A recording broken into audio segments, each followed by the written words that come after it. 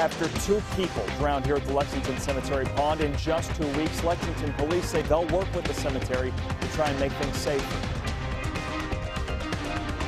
Lexington police are searching for this man. They think he took off after he crashed into a home. Coming up, we're taking a look at the damage and the cleanup. I'm Mike Byer at the Bluegrass Airport. Coming up on WKYT News at noon, a Delta power outage has put thousands of travelers in limbo, including many right here at the Bluegrass Airport.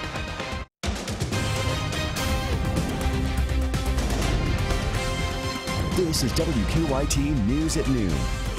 Good afternoon from WKYT News, and we welcome you in. I'm Bill Bryant. And I'm Barbara Bailey. Delta Airlines is reporting cancellations and delays worldwide after an early morning power outage. That's how it all started, then became a big computer problem. Thousands of frustrated travelers like these at the airport in Minneapolis are now left wondering how long it's going to take to get to their destinations.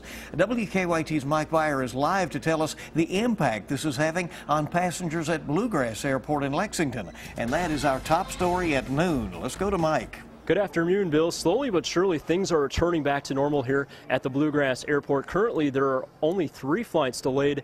Many more were delayed this morning. At one point, nearly half a dozen flights were delayed. The reason being, around 2:30 this morning, a power outage in Atlanta impacted Delta computer systems and operations worldwide. As a result, Delta had to ground flights. Now, that ground stop has been lifted and limited departures are resuming. In a statement, Delta officials revealed, quote, "Flights awaiting departure are currently delayed, while flights en route are operating normally." The outage also forced Delta employees to check customers in manually. While this created longer than normal lines, the biggest congestion was at the gates where passengers waited to board their delayed flights. I recently spoke to a traveler who was supposed to fly back home to Florida at 11:30.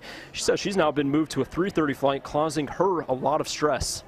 I don't have a car, my parents are in Florida, so I need to get to Atlanta, and if I get stuck in Atlanta, I won't have a way to get home. Now, Delta recently tweeted out saying they've canceled over 300 flights due to the power outage. They say systems are coming back online, but delays and cancellations continue. They urge all travelers to check their flight status before heading to the airport. That's the latest here at the Bluegrass Airport. I'm Mike Byer, WKYT. Mike, thank you very much. And now to get everybody up to the minute, 2 afternoon Delta flights are currently delayed, along with the one from 11:30 this morning. It remains to be seen if any other flights, of course, will be delayed later in the day. We'll keep you updated. Also new at noon, we now know the name of Lexington's latest murder victim. The Fayette County Coroner's Office identifies her as 46-year-old Stephanie Ann Mullins. Police say her body was found outside an apartment complex on Cross Keys Road early yesterday. So far, a cause of death is not being released. We're continuing to look into this. We'll have much more on the investigation coming up in a report on WKYT News at 12:30. For the second time in a week, someone has died after falling into a pond at the Lexington Cemetery. This time, police say it was an 11-year-old who drowned. Investigators say DeShannon Davis was fishing with 2 other kids when he fell into the water last night. He later died at UK Hospital. WKYT's Sean Moody has the latest on the investigation. Sean. The ground here at Lexington Cemetery doesn't just kind of slope into the pond. There's actually a barrier here that's a couple of feet tall. In fact, you can see if someone were to fall into the water, it'd be pretty difficult for them to climb out. For the second time in 2 weekends, Lexington firefighters had to pull a drowning victim out of the Lexington Cemetery pond. Last weekend, it was 29-year-old Luis Aravello Jimenez, who police said had been walking around the pond with his girlfriend and fell in. Yesterday, it was 11-year-old DeShannon Davis, who police said had been fishing. Police said DeShannon was in that water for about 30 minutes. They said the other boys who were with him had to go find help, but it took them a while before they came across a groundskeeper at a neighboring cemetery who called 911. Now, that water is between 7 and 8 feet deep. There are signs that say no swimming and no fishing.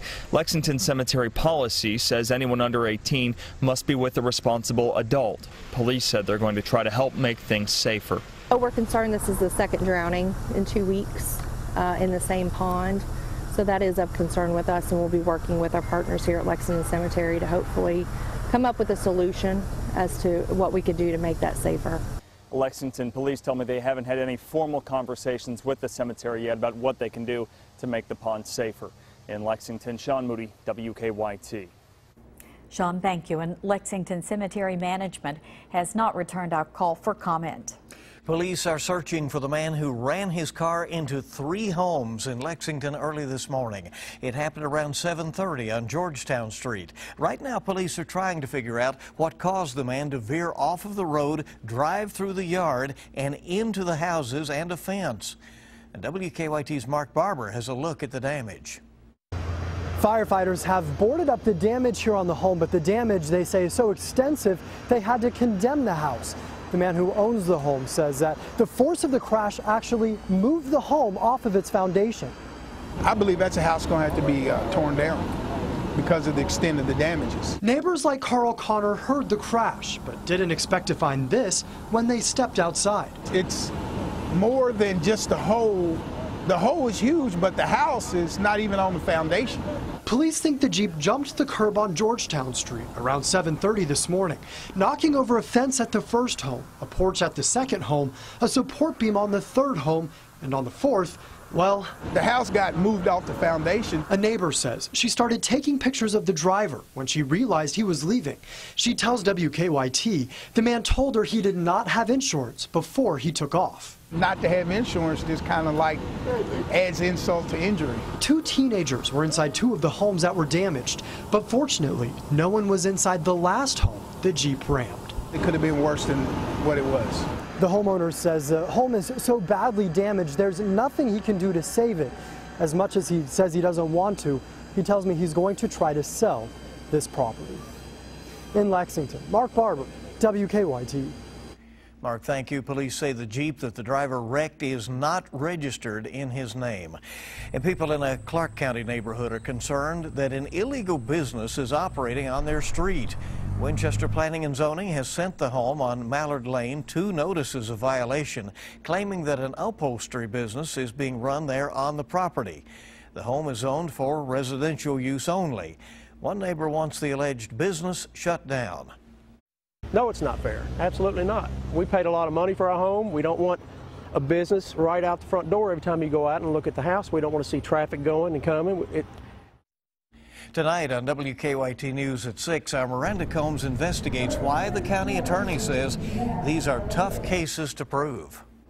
That beautiful weekend is carrying over into the start of the work week with sunny skies and temperatures in the low 80s. But rain chances really ramp back up over the next several days.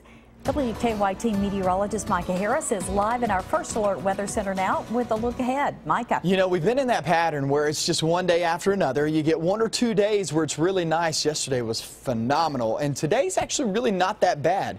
Only about a 20% to 30% chance of rain the rest of the afternoon, and it's for one specific location. You got to get down toward the mountains in southeastern Kentucky. That's where we actually see some of those showers at this moment. Frankfort looks great. Lexington, fantastic.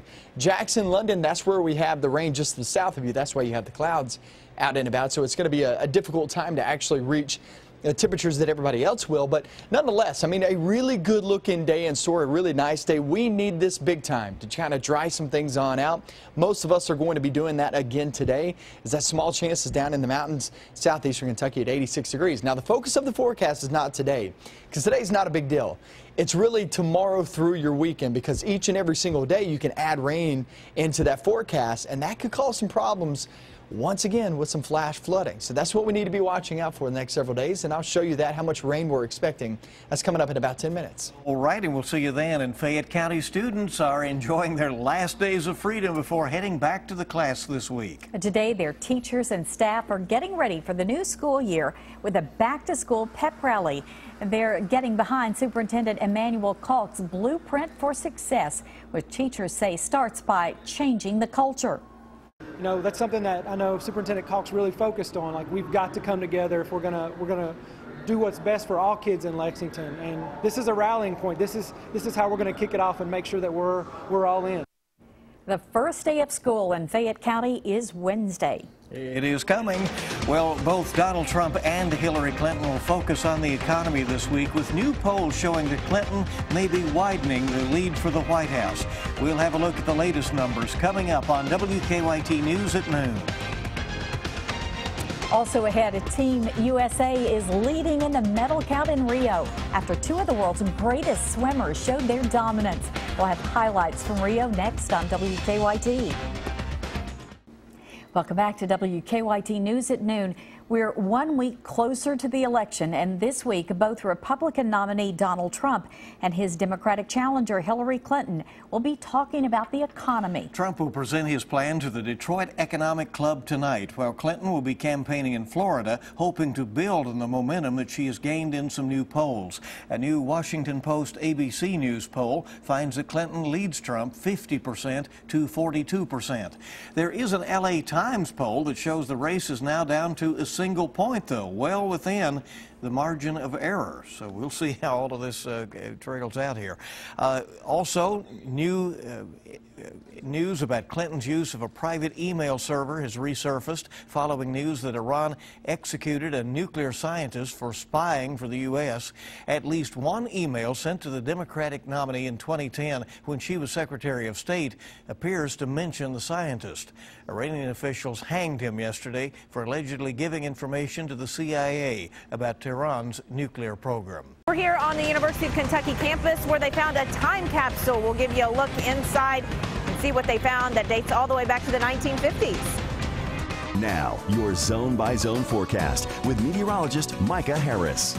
Boy, it is night and day from southeastern Kentucky to central, north, and western zones. Virtually everybody looking really good for today with bright blue skies here in Lexington, Frankfort. Then you look down toward London, Corbin area, Jackson, go off toward Hazard. It's just kind of ugly, and there's one reason for that. You look down south, there's showers going on. Not so much thunderstorms right now, but if you work your way down 119 and also that 25 corridor coming out of Knox County into, say, Bell County, that's where you're seeing pretty heavy downpours at moments. Staying just to the south of Howell Rogers Parkway, I do expect at least a chance of rain to get up toward the Howell Rogers Parkway coming with time, so there's still a chance down there. But this graphic I have not changed since this morning is working out perfectly. You can see that south and southeast at that 40% chance of rain. Farther you get toward the Virginia border and also West Virginia border from Kentucky, the better likelihood of actually seeing some of these showers and a few runs of thunder. Cannot rule out a stray shower, but for the most part, we are going to be dry the rest of the afternoon for everybody else. So it's mostly southeast for today. Then we hit Tuesday, Wednesday, Thursday, Friday, Saturday, Sunday. Look at that. And the next several days, increased chances of rain. And as of right now, I just don't see a day where I can call mostly dry. It's just going to be those chances. It's going to be hit and miss. That's the way we're going to have it next several days, guys, which could add up to 1 to 3 inches for most. I would say Tuesday through your Sunday. But some of us, like we've had it the past couple of times, a couple of rounds, is that you can get a little bit higher than that if you get one thunderstorm after another. So we're going to be looking at that flash flooding threat increasing as we go throughout the work week. Not so much tomorrow, but increasing as we go through the work week. So that's something to watch out for very closely. All right, those back-to-school shoppers need to remember an umbrella. That's right. Right.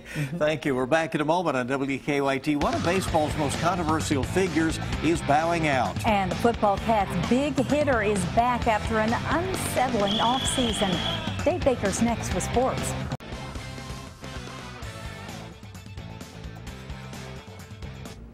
Wildcats fall camp is now in full swing, and while most players aren't fans of this ritual, for players like Boom Williams, it can be a relief. Recently, Boom suffered the loss of his younger sister, and on the field, he missed the spring with an elbow injury that needed to be surgically repaired.